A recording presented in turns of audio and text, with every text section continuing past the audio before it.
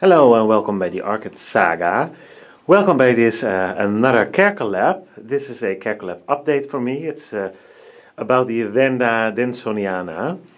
But before I'm going to talk about my vanda Denisoniana, I would like to mention you the other participants for this care collab.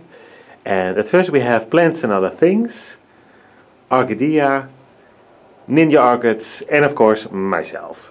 So I really suggest you check them all out so you can have a better, I think a guideline for what kind of care you might want to give to this vanda, and including the climates. I'm a grower from the Netherlands, fairly cold and most of the times fairly wet.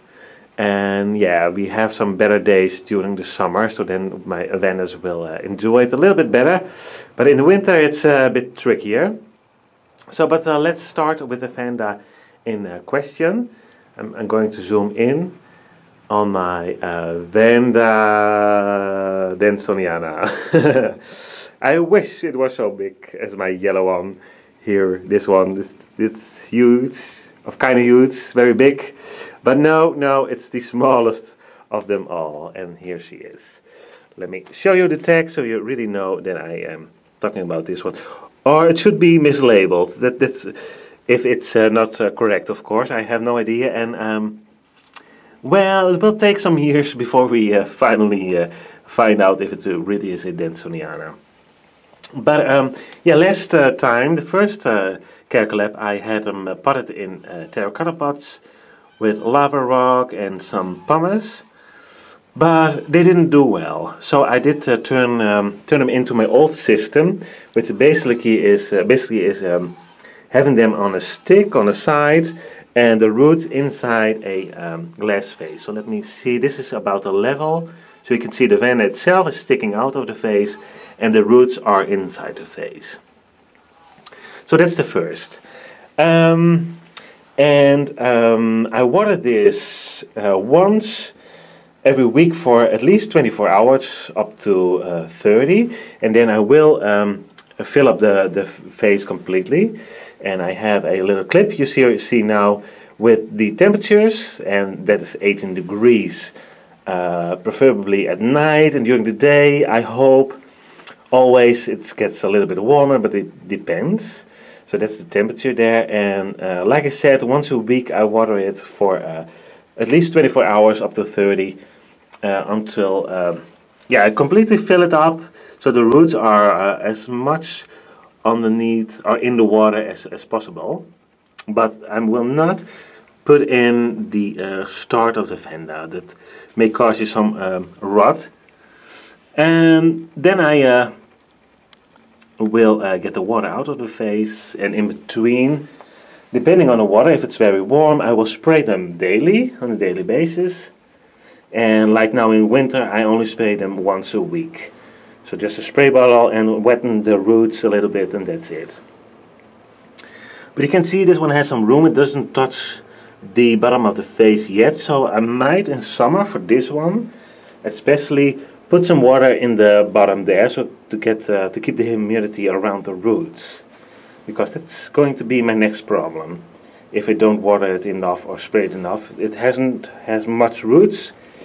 So in summer it will lose more water than it will get probably. So therefore I think I'm going to put in some extra water there. Downside is, and that was basically why I tried to change it into a terracotta pot, because I will have quite some algae, and I really hate it. And the vandas do not like it as much. Too much algae on the roots is not a good idea. But I couldn't keep up with the watering in the terracotta pots, especially in winter, because then it's quite humid here, not as warm, and they really didn't like it. So if I were grow them in a warmer climate, I probably could get away with it. But luckily, as you can see, on the left and on the right, it has a new root tip starting. So that does look very promising, and the other root is here. So it's starting to grow again. And I must admit, in my first care collab, I did have two of them.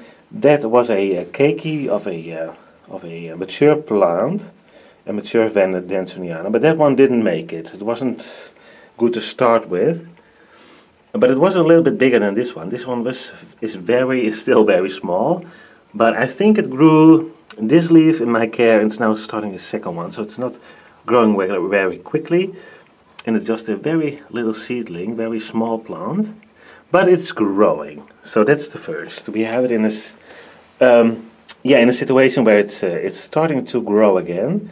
So I think it will be fine. And I always had my vandas in these glass vases in the home, and they did really, really well for me in this setup. But like I said, I did change it. So I thought I have a greenhouse, I can spray them easily. But yeah, in winter it's not that, it doesn't work as well, because when you have the leaves wetted and it's too cold, they really, really hate it. They are warm growers, intermediate to warm grower. And in like I said, in the Netherlands is not that warm most of the time of the year.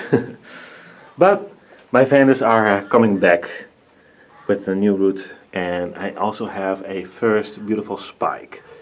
So this is basically the system. Once every week I fill up the vase, like I said.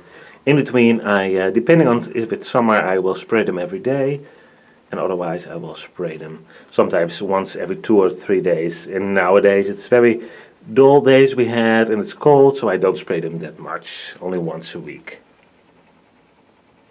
So yeah, I do not have not much more to talk about this one, because it's very small. And yeah, I hope it was for interest for you guys. Please let me know. And I think, well, I'm pretty sure that at least one of us collabs today has one in bloom. So definitely check them out. And for now, I just want to say thank you for watching. And as usual, if you have any questions or suggestions, please leave it in the comment section below. And I really, really hope to see you at one of my next videos. Bye bye!